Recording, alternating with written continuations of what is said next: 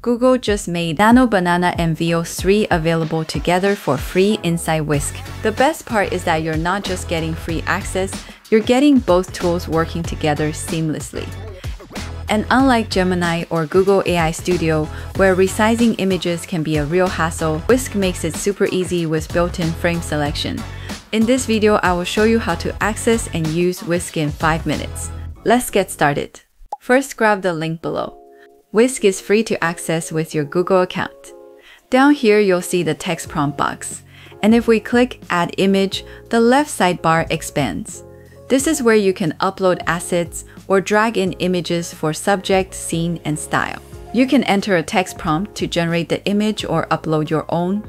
For this demo, I'll upload my own character. And if you don't have an image, you can click the little dice button to generate random subjects. These are great for inspiration when you need one. Now, any image you upload can also be edited. Click this button to enter the editing panel. Let's take this robot and prompt the robot eating an ice cream. With one click, you get a consistent character, just with the changes you asked for. You can then use that new image as your subject reference. The same workflow applies to scene and style. You can roll the dice for ideas, enter text prompts, or upload your own images. In this example, I'll upload a clothing collage I found online. For the scene, I'll use this cute coffee shop front. For style, I'll skip it for now. Down in the prompt box, let's type the woman sitting outside a coffee shop. Whisk also gives you control over aspect ratios that are commonly used. We've got square, portrait, and landscape dimensions to choose from. No need to struggle with resizing like we did in Gemini or Google AI Studio before.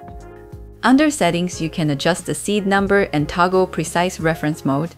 With Precise Mode on, you'll get to input up to 3 references that stay very true to your uploads. If you turn it off, you'll get more flexibility but less consistency. Let's send it to generate and see what we get. Here are the generated image. I generated a few more times for variations. You can see how well it combined everything from the clothing collage into the final scene.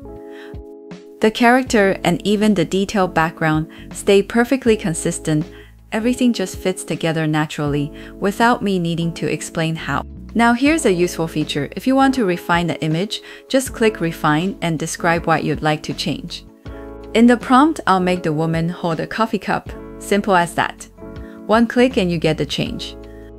Let's also change her lips to pink. And she now has a different vibe. Maybe also add a magazine on the table. And we can easily change the scene by telling it what we want to see. Now let's get back to the project workspace. Let's animate the image with Veo 3.